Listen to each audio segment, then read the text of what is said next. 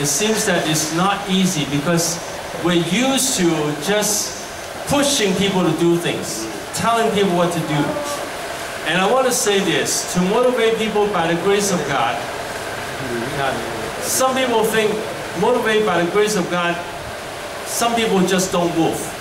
Now, if they don't move, they don't obey God, it's their problem. It's, you know, do we have to be like oxen, have to be beaten to obey?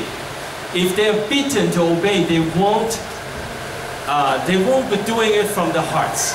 And they won't be able to do it well. And they will be pushing other people and forcing other people. Actually, you know, if we have the grace of God, we ourselves, our words will be full of grace. You know, your life is very precious. Your life can be used by God greatly.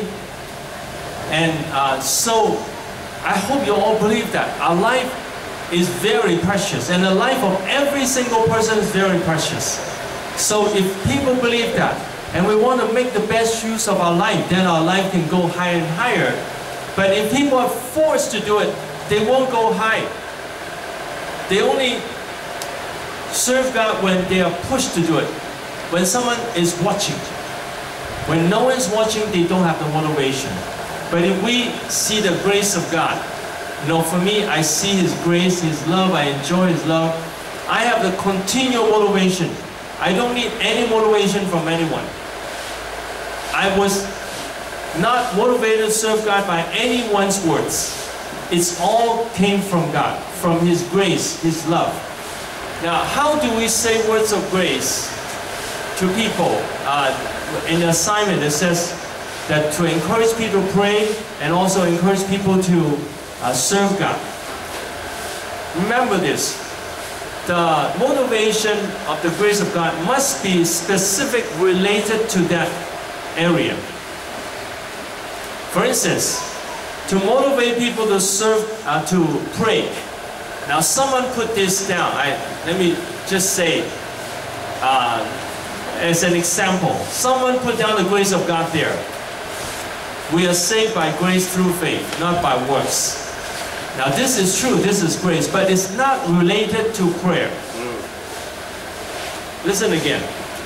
In order to motivate people to pray, we don't just use any grace of God in the Bible. We use it specific, related to prayer. Related to prayer, what is God's grace and plan? God's grace is that He has a wonderful plan before we pray.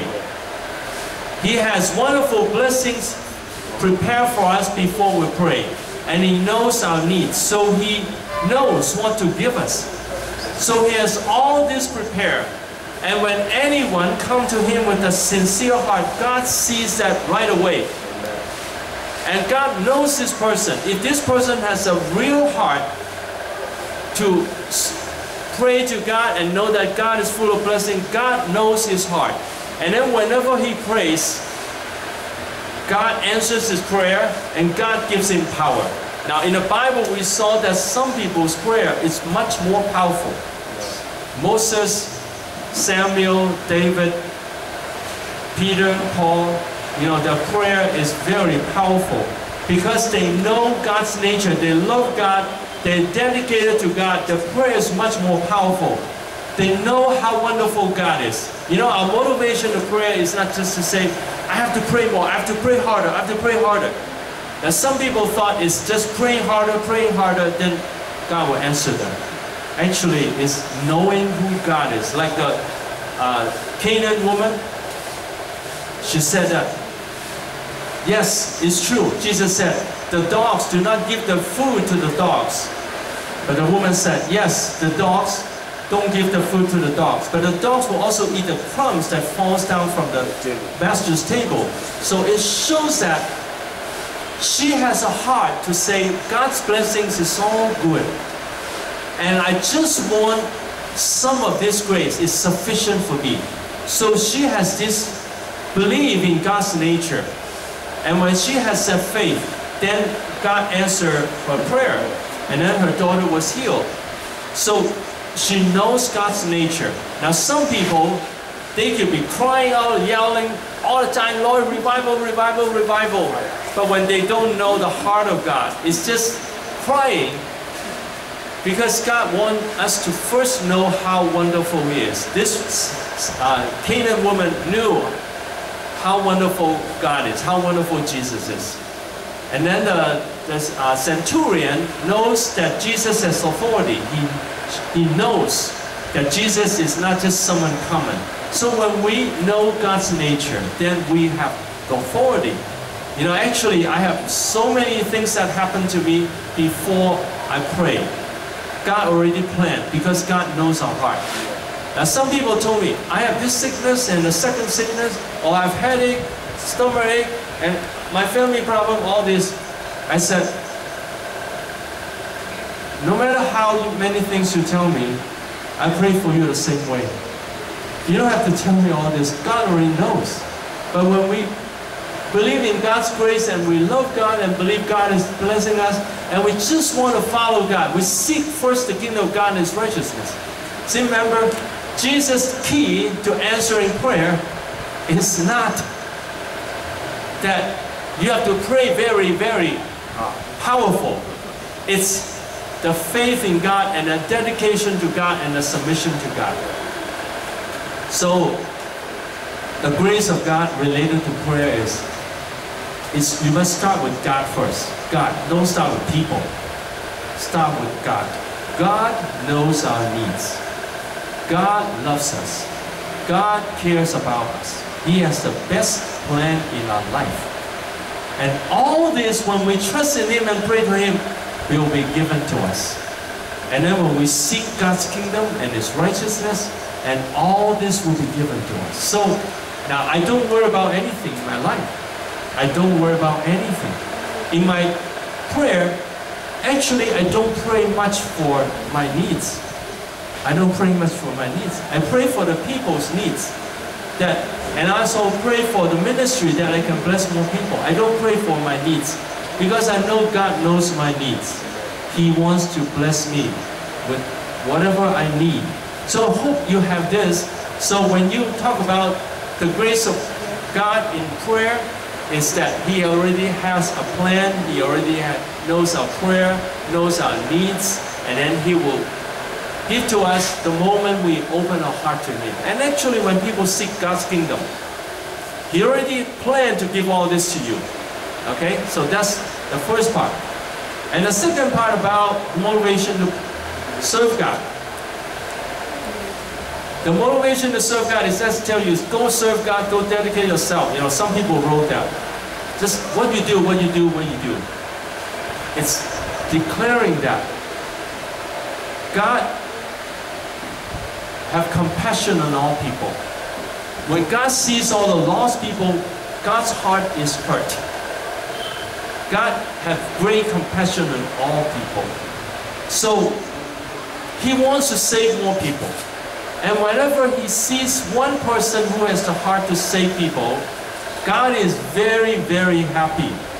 And God will honor that person, God will bless that person, God will provide for this person, God will give him strength, give him wisdom, everything he needs to serve God. Because God looks for people who really want to serve God. So when we have this heart, we understand God's heart. His heart is to save more people. So we understand this grace. His heart is to save more people.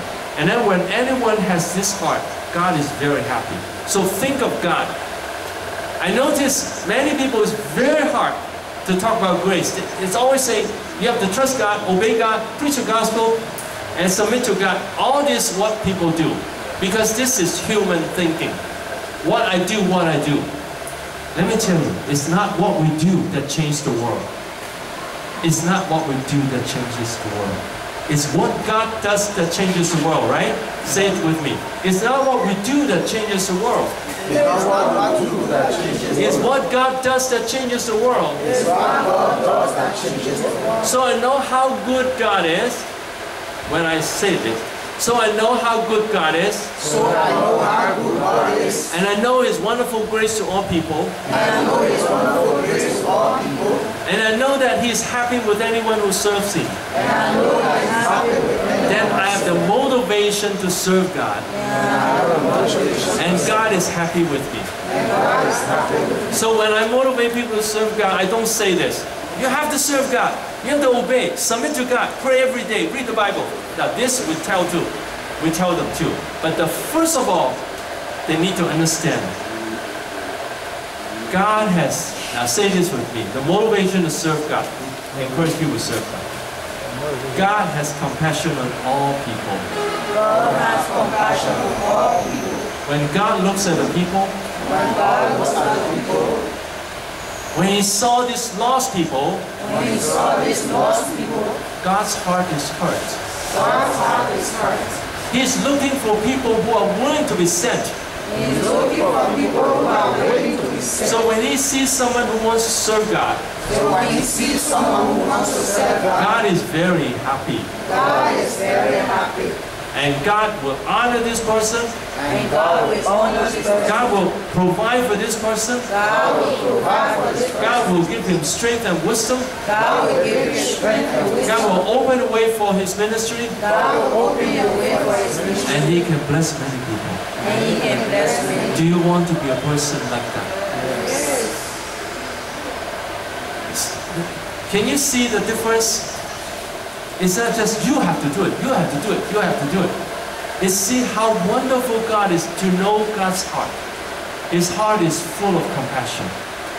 Okay? And whenever we talk about the grace of God, it has to be related to the topic. For instance, okay? Another topic. God can give us, motivate people to receive spiritual gifts from God. If we have another topic, encourage people to hunger for spiritual gifts from God. What is the grace that motivates us to hunger for the gifts of God, the spiritual gifts of God?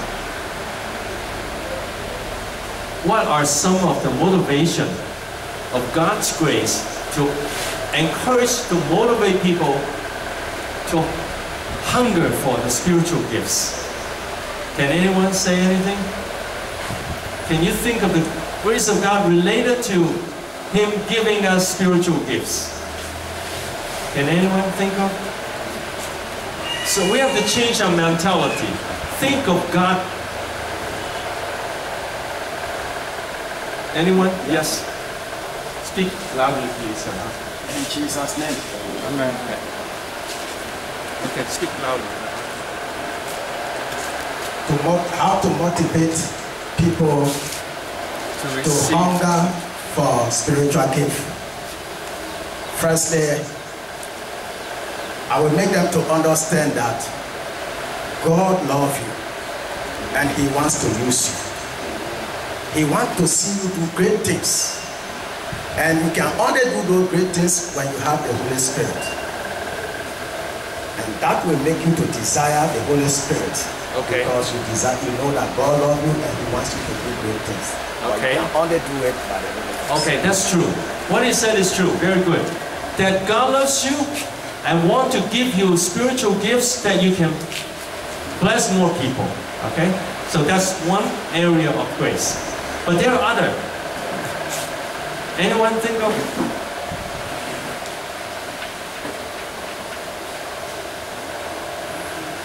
Okay, now let me, yes, go ahead. So I'm just trying to help you to use your brain to think more and in God to ask for wisdom. Okay? Yeah, I will also say that in God loving you, God gave you the free gift of life, which we can pay for it. Now let It's me the ask you grace of this. God. Wait, is this related to receiving the spiritual gifts? No, sir. Give life. God gives life. That is grace. God gives life. That is grace. But is it related to receiving spiritual gifts? Is it related? Yeah, but you should be alive before you can receive any other gift. Yeah, I know.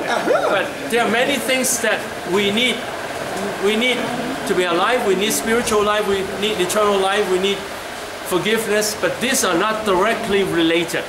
You understand? It has to be directly related to this issue. When you preach, you don't preach from salvation, creation, and eternal life, heaven, and before you go to the topic, you want to go to specifically about receiving, have the motivation to receive spiritual gifts from God. You understand? Okay? Can you think of it? Specifically related to that. Okay, if you cannot, it's okay, but thank you for trying. Thank you for trying. Okay? Now, anyone else? It's okay, you know, that you cannot think of it right away. Let me tell you, it's not easy to learn. Because normally people think like this. Even of teachers, they always think of, okay, what are our needs? Okay, our needs, I come to God, please help me, and then I can do it. Or what we have to do. So always think of our needs first. But if we think of God first, it's different. So I'm motivating you, encouraging you to think of God first. Okay, let me share with you what about God that motivates us to hunger for spiritual gifts. God is the gift of all kinds of spiritual gifts and talents. You look at nature, you can see different kinds of gifts. For instance, you can see the cheetah, which can run so fast, the fastest running animal on earth. God can give the talent of running to cheetah. God can give diligence to ants that they can store the food. They're very hardworking. Each animal has special gifts, right? And as human, we have some natural gifts already. Humans have the ability to think and understand a lot of things. So these are already natural gifts. And God not only has natural gifts, He has spiritual gifts. That before we were born again, we did not have these spiritual gifts. Before we were born again, we don't have this compassion to help people. We did not know how to do evangelism. We did not know how to care for people. We did not have the infilling of the Holy Spirit.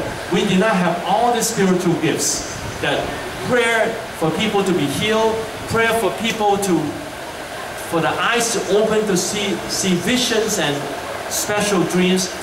All this, God has the ability. Say it with me. God has all the abilities we need. God has all the spiritual gifts we need. If God just gives some to us, that would be a lot already. If God just gives some to us, that would be a lot already. Now, can you see? I start with God. I start with God. God has all the talents. You can look at nature. You can see God's gifts. And to people too. You can see some people good in music. Some people are good in speaking. Some people are good in writing. Some people are good in cooking. Everyone has special gifts because God can give those gifts to anyone. And He can give spiritual gifts because He has all these spiritual gifts. And He is happy with anyone who has a heart to serve God. When you have the heart to serve God, God will give you sufficient spiritual gifts. I thank God He has given me many spiritual gifts. I'm not saying I deserve it. I don't deserve it. You know, God chose me when I was weak. I don't deserve it. But God is willing to give it to all who hunger for God. I noticed that many things God has taught me. God has taught me how to teach. God has taught me how to use my voice well. God has taught me how to understand God's nature, His love. God has taught me how to play the piano and the keyboard and the guitar. I only have lessons for less than a year. But God has given me ways that even piano teachers say, how can you do that? How do you play it? And they try to learn it from me. So I'm saying is that we can have spiritual gifts from God when God knows your heart. So this is when we have the heart of God, then God is very happy to give you spiritual gifts. So first we hunger for God Himself. We hunger for God Himself, and then God will give us strong spiritual life and also different kinds of spiritual gifts. Okay? So I hope that you would understand this is not too hard, but it takes time to learn. It takes time to learn, okay? Yeah, a question. Yes, go ahead. Yeah, meaning we should first give ourselves to God before we can receive the Spirit from Him, right? Yes. True. Now, but you don't start with giving yourself to God first. Because the ability to give ourselves to God came from God Himself. It's because we see how good God is. He can change people's life. He can give spiritual gifts. He can give opportunities for people to serve God. He has all these good qualities first.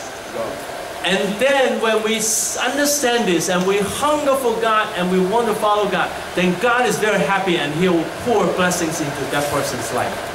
So that obedience came later. First, God's nature. Now when you understand this, you won't worry about ministry because you will say this: God is powerful. Let me ask you this question. Who cares about your ministry more? God. Yes, God cares about your ministry more. Does He want your ministry to be successful and bless many people? Yes, so He wants it. So I don't need to worry. I just say, I need God. I want God. I like God. I want to glorify God. I want to tell people about how wonderful God is. When we do that, God is pleased with you. And then God will change people's life. Now again, I say this to glorify God, not glorify myself. I don't deserve this. As I said, God chose me when I was weak, when I had many sins, but God chose me and changed my life.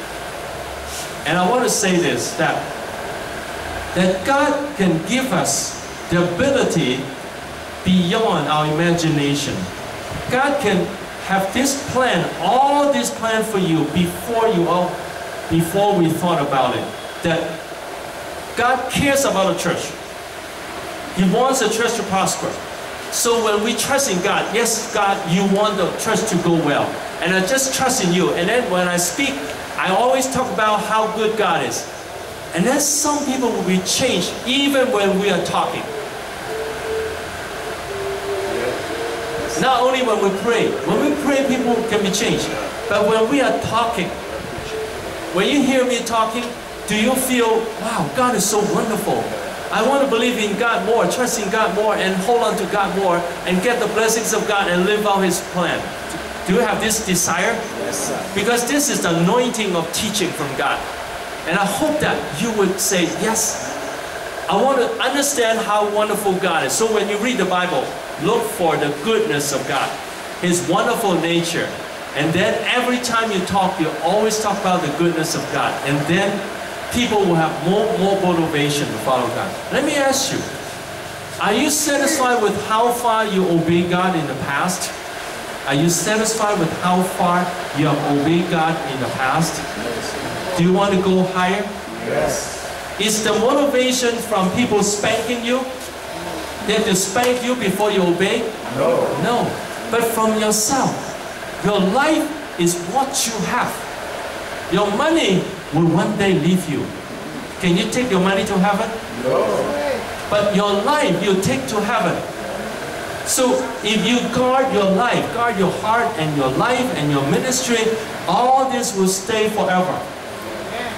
So isn't that wonderful? Yeah. Something we can keep forever. Do you want to keep forever the best blessings? Amen. So then I hope that your motivation is from God and from inside of you. That you don't have to have people keep telling you, come for the training. You don't have to people keep telling you, go serve God, go serve God. But we ourselves have the motivation. Hallelujah. Amen. Is this teaching important to understand God's good nature? Yes. And then every time we talk, we let people know about the good nature of God. Okay? Now, let me ask you now, the motivation for people not to sin. Okay? Motivation, how to motivate people not to sin. Can you tell me? Think about it. Start from God's nature. The motivation, how to motivate people not to sin. Okay, anyone want to say anything? Yes? And if you want to say something, please rush to the front and come and speak quickly. Come quickly and then speak loudly. Very good that you're trying. Very good. Thank you, sir. Thank you. Okay, you can motivate people to refrain from sinning by telling them the reward for doing good, for living for God, That's how you motivate people. And also by the life that you live yourself. Okay. Okay. Thank you. Okay. Thank you. Now, the first one is the grace of God. That how God will reward us when we turn away from sin. That is when you do good, and then God how will reward you. But the best is to talk about God's nature first. Now remember, when I talk about prayer, God knows our needs. God's nature, He knows our needs. He cares for us. He wants to provide for us. So that nature first. And then when we pray, He's happy to give us. Now these are two different things. Let me explain again. His nature of goodness, of generosity, and His ability to provide, that's His nature. And then when we pray, He'll give to us. That's the second level. So when we want to talk about the grace of God, first about His own nature. Okay? So about giving up sin. Yes, okay. In Jesus' name. Amen. Firstly, I'm talking to the sister now. Sister, God love you. God have a wonderful plan for your life. God wants you to enjoy eternity. He even have heaven available for you. What for you? Heaven. He has heaven available for you. But the only way you can enter there is by turning away from your sin. If you turn from your sin, what God has for you, you will surely inherit it. Okay. Okay. Now, thank you for trying. And then what you said, that first is truly is the grace of God. That His salvation for you, His plan for you, His heaven for you, that it's true. And then you turn away from sin. That's what your obedience. Okay? Okay. Anyone else want to say anything more? Yes? Good that you tried. Praise the Lord. Hallelujah. If I want to motivate someone to turn away from their sins, I will start by saying, God is a holy God, and His nature is holy. He is clean. He is sinless, and all righteousness begins with God. And God wants you to live a holy and a clean life so that He can be able to communicate with you at all times. He also wants to save you. So if you submit to Him, He can make your life as clean as His life is. And preach on from there. Okay. Okay. Thank you. Thank you. Now I should talk about the holiness of God, and then now that is God's nature. That's God's nature. But we want to explain the holiness of God so that people can see that it's beautiful and wonderful. And then, okay, I want to say this. When we talk about motivate people to go away, to turn away from sin, we can talk about how beautiful God's holiness is. Now, God's holiness is majestic. It's most high. It's even the angels, and they stand in front of God. The seraphim, they have to cover their head, the face, and the feet, that they could not look at the glory of God. So God is full of glory and His holiness. And I want to say this too. God's holiness is very beautiful. It's something to be desired. Because when one day we go to heaven, when you see the Christians there, some of these Christians might have hurt you on earth. Have some Christians hurt you on earth? But when you go to heaven, when you see them, will they still continue to dislike you? No. When they see you in heaven, they say, I'm so happy to see you. And they're excited to see you. So in heaven, there's no more resentment, no more anger. So heaven is beautiful. I'm using human terms to describe the goodness of God. Now actually, to describe the grace of God, we can use human terms so people can understand better. In heaven, there is no more resentment, no more remembering the faults of people. It's always forgiveness and goodness and kindness there. Let me ask you, compare. On earth, is it like that? No way. In your home and in the church, sometimes people are not happy with us. So we see God's holiness is very beautiful. The first of all is God gives us the holiness when we trust in Jesus as our Savior. That we are called righteous. We are made righteous by Jesus Christ. So that's a free gift. That's also grace of God. But also, another thing is, God doesn't like sin. Now this is law. God hates sin.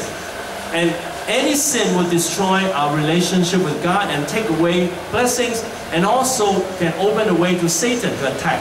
And any moment we obey God and forsake sin and give up sins, God is very happy to bless us. And God will reward this person and bless this person. So notice that I will start with first how beautiful the holiness of God is. And then do you want the holiness in your home? If you have this holiness at home, it will be very beautiful.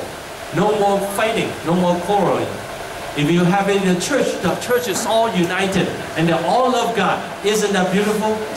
So we know that God's holiness is beautiful. And also sins are destructive.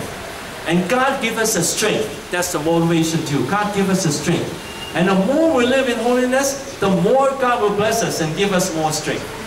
So think of different ways how you can describe God's grace so that people are motivated to follow God. And I use this to summarize, to say this. A Christian, now sometimes even pastors, they try to serve God, but they want to glorify themselves. They work very hard. They work very hard to have results. Even they have results, is God happy with them?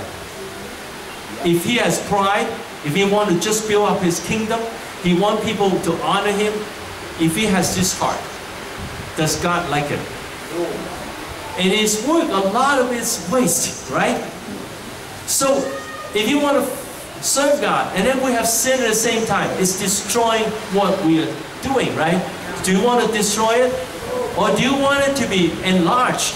When we love God and obey God, what we do will be enlarged by God, and God will reward us. So I'm using different ways to emphasize on the grace of God.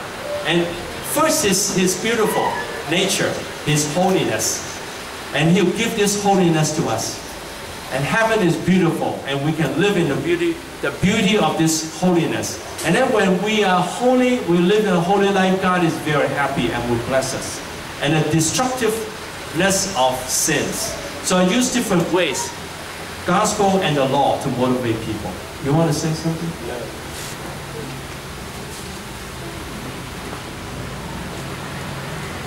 If I want to motivate a sinner to come to Christ, I'll begin by asking some interesting questions.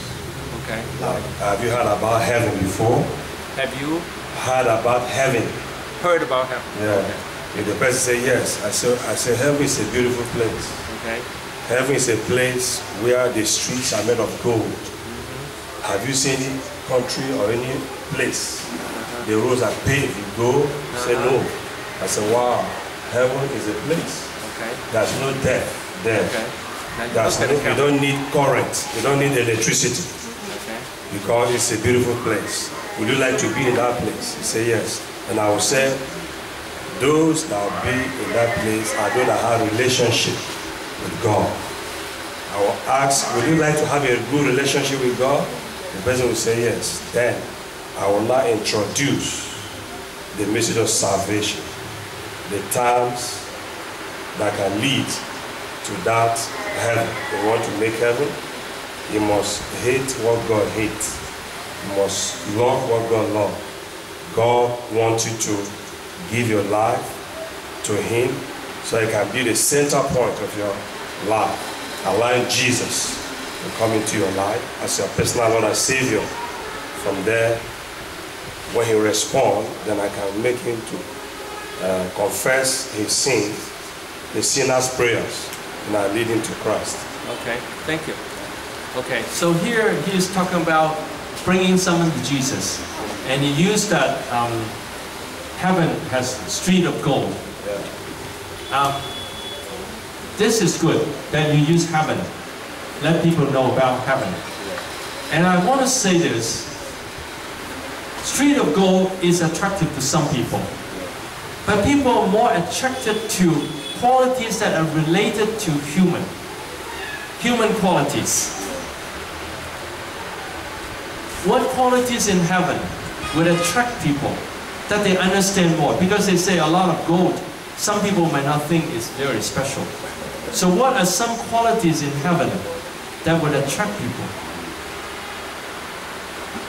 Anyone think of it? No sickness in heaven.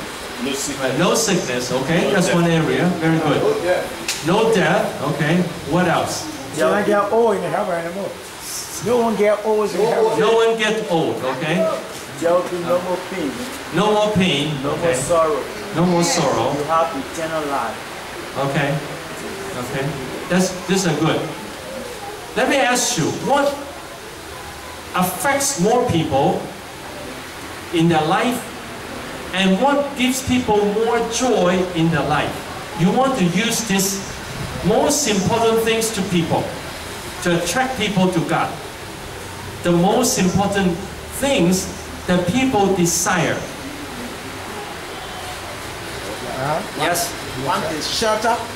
So if I make them to understand that there is a mansion, that Jesus said, in my Father's house there are many mansions. Mansions, a And place to live. Yeah, A place to live, okay? A place to live, okay? So you struggle here for a place to live. Okay. And then there will be no struggle. Okay. Anything else? Yeah, you get you tell them about the peace. Peace, okay? Peace, okay? When Jesus gave you peace, that peace is for forever. Okay, No one gave you peace on earth. Instead, God gave you peace. okay, So when you have peace, you have joy. okay, You have happiness. okay. Long life. Now these are more central to people. Now why? Even when people have a big house, they might not be happy, right? Yeah. Even if they have a lot of gold, they might not be happy. You want to meet the needs of people in their hearts. That's the most important. But I'm going to explain it to say, you need to show the contrast, the opposite of it, to show the importance of that. I'm going to explain first before the other people can respond, okay? Okay. When we want to explain, actually the most central need of people is love.